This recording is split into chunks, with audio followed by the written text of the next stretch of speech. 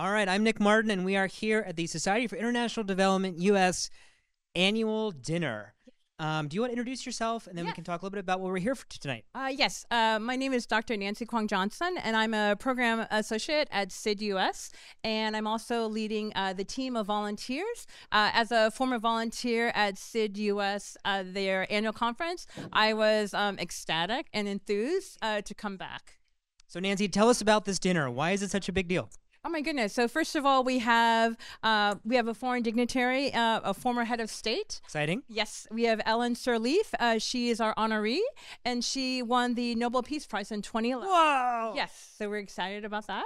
We're also really excited about our Rice awardee, Aflin Uma, and she runs a community-based program or organization that focuses on mental health. So I think there's a lot of enthusiasm, a lot of energy in the air because we have dignitaries and we have a generation of international development practitioners. It's exciting. You know, many years ago, Nancy, I was a runner-up for the Rice Award.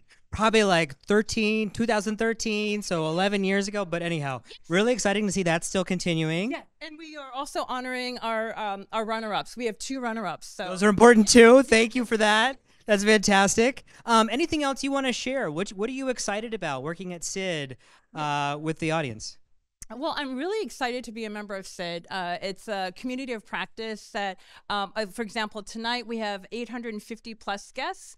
850 people here. Yes, 850 people. And so I think tonight will be a night to celebrate international development and this new generation of practitioners. And I think people will leave today with a sense of hope and optimism. Well, that is a beautiful way to send us off. So we thank you so much, Nancy, for your work, and we're very excited to celebrate with you tonight. Thank you again. All right.